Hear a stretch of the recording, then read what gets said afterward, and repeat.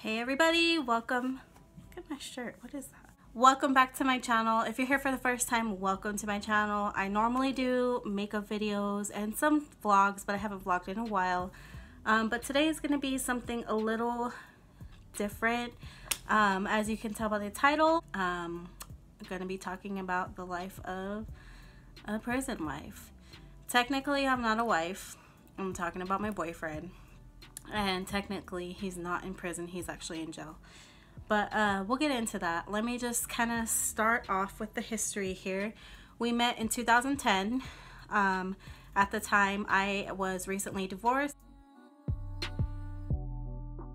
I had my daughter, who was 1 at the time. She had just turned 1. And then he also had a daughter who was about to turn 1. So his daughter and my daughter are about 5 months apart. And you know, we met, we fell in love, yada yada. We moved in together. We actually lived in an apartment downtown here. And then at about 2013, I became pregnant with my son and his son, our son. And at that time, he was also going through custody, like fighting for custody for his daughter. That's a whole nother like drama story. I don't know if I really want to get into it, but so he was fighting for custody for her. We actually bought our house to live closer to her mother, which is about 45 minutes from where we all work, where I grew up. So basically a whole nother town. We moved everything to be closer to her. So we bought this house. And it was a great start. You know, we had our kids together, we had a home, you know, like everything was actually going great for a couple of years. It was going pretty great. We got, you know, he got joint custody of his daughter, and, you know, everything was going good. And then in 2016, the summer of 2016, he got incarcerated. And I'm not going to go into like why he's there, just because we're still dealing with the case and it's not smart to really talk about it. Not only that, it's just that stuff's super personal, but I just so you know, it's not anything against like hurting me, hurting kids, anything like that. It's just basically he's being punished for his past.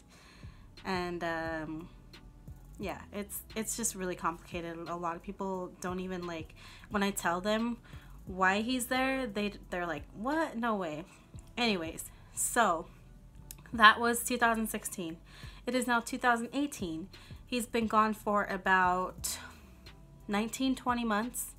And when he was here, like, he was a responsible one. He paid all the bills. Like, he sat down on Sundays and balanced his checkbook and wrote checks. You know, old school. He wrote checks to all the bills. He hated paying stuff online. He was like just so old school, and it was a good thing. Like, I like that. He balanced me out, because I'm more of this like, just let go, have fun, like, you know, that type of person. And he wants things taken care of, and so we would balance each other out, you know. Anyways, so he's been gone that long, and I just want to say that, and I'm gonna try not to cry, because I've cried before in my videos, and I look at him like, girl. Anyways, but honestly, like, this past months, like the whole time he's been gone, has literally been the hardest thing that like I've ever had to deal with in my whole life. Like, it's so inexplainable, the pain that you feel when somebody that you love is taken away. And we can visit each other, but the way that the jail here is set up, you can only visit through video phone. Like, it's basically like this, like you pick up a phone and you're like, hey babe, like you can't even like put your hand to the glass or anything like that. And then we can't even write letters to each other. It's only postcards, which are like this big. So I mean, what he usually writes me poems and pictures and stuff. It's just been hard, because a lot of the things that he did when he was home like fell on me, and it's hard to do it on your own. Like, obviously there's so many people that do it on their own, but when you have somebody that could be helping you and they're just not able to, it's I don't know, it's even worse, I feel like. So his daughter, actually, I still am able to pick her up every other weekend to come spend time with my son and my daughter. Just because we had our life set up here, you know, she has her room here and stuff, and so I took it upon myself to reach out to her mother when he first got incarcerated and just try to work out a deal with her that where I pick her up every other weekend so that she can see them. That has been really hard. I wouldn't say that like we're friends, me and her, his ex. If anything, it's like frenemies, and I hate like saying it on the internet, but it's true. Like, we have a really strained relationship. Like, when she found out I was pregnant with my son, that's basically the reason why she took her daughter away from him, because she was mad. And so, like, obviously when I see her, like, you know, we don't talk about much. It's just like, hey, how are you? Oh, that's good, blah, blah, blah. And I do it for Aaliyah, which is his daughter. I do it for her. Like, I bite my tongue because I actually drive. Like I said, we live 45 minutes away from where we work. So I actually drive 45 minutes here, and then she lives about another 15 minutes further from my house. So on the weekends that I'm supposed to get her, like, for the longest time, I've driven from my work to her house, which is about 50 miles, just to pick her up for 2 days. And I just think of in my head, like, you know, because she loves coming here and she still loves us and everything. So I just think in my head, like, it's for her. Like, don't make a big deal, you know. And I don't know. It's just, it's hard. It's hard to deal with that type of stuff. It's hard seeing other families continue to grow, because I feel like for us, we were on that path, you know.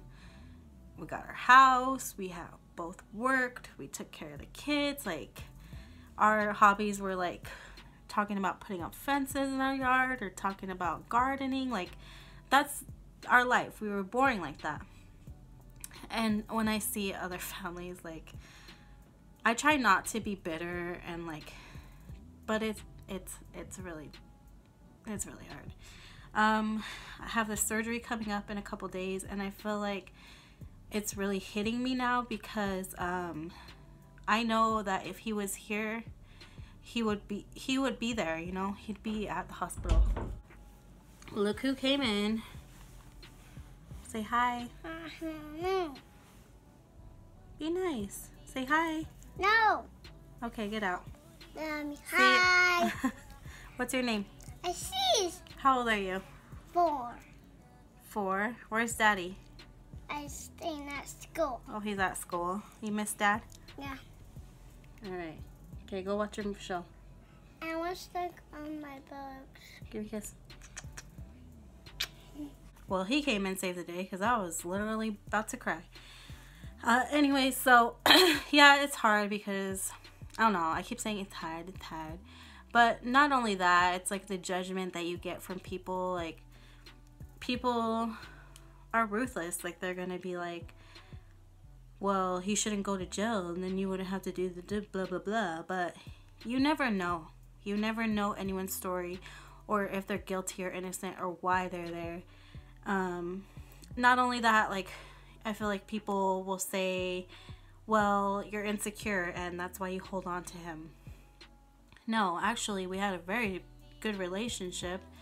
You know, we fought. Who freaking doesn't? You know what I mean?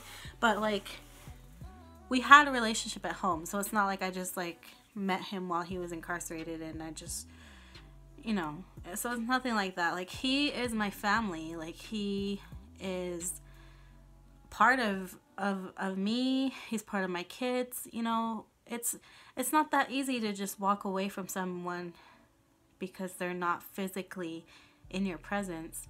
I don't know. I just made this video because I wanted to kind of vent about it. And also I wanted to just make this video in case there's any other girls, women, whatever, going through this that need support. Just be strong. things will get better. And I always tell him when we talk, we're gonna be old one day, we're gonna look back at this and we're just gonna be like, wow, we made it through that together. So you just gotta think positively. And I'm not in any support groups or anything like that online, but it is good to like look up videos and stuff and have somebody you can relate to, because you know it's hard, like sometimes you can't talk to your own family because they're probably just like, okay, we're tired of hearing about how much you miss your boyfriend. But you know what, hopefully one day I'll be making a video of him coming home or him being here. So yeah, I'm waiting for him.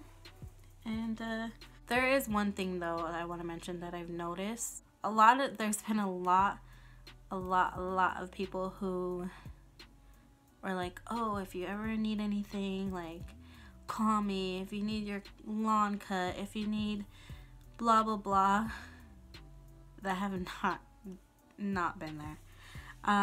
And my thing is like, don't say it then. Like don't offer help or whatever. Like don't offer all that if you're not gonna come through. Like it's cool. And I gotta think too, like who have I been there for? So I try not to like be like so mad about it, because I can't just expect everyone to help me out. But don't say you are if you're not going to. And you just realize who really is. You really do realize. I know people say that a lot, but you really do realize who's there for you when times get tough. And I'll tell you right now, that has only been my immediate family, my mother, my siblings, and I could probably count on my hand people who aren't related to me who have actually been there when I needed something, when my car broke down, when I needed grocery, you know, it's just stuff like that people say that they'll do and they don't.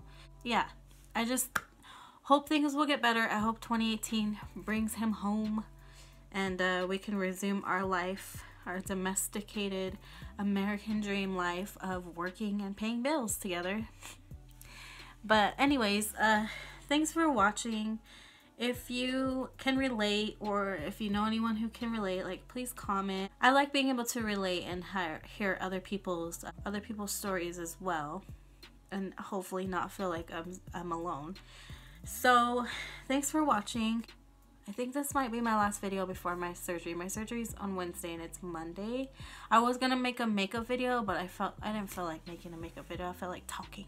Sometimes all I have is you guys to talk to, so sorry. But I'm gonna vlog I am gonna vlog the surgery the best I can. But anyways, thanks for watching. Please don't forget to subscribe if you haven't already, and I'll see you guys in my next video. Bye.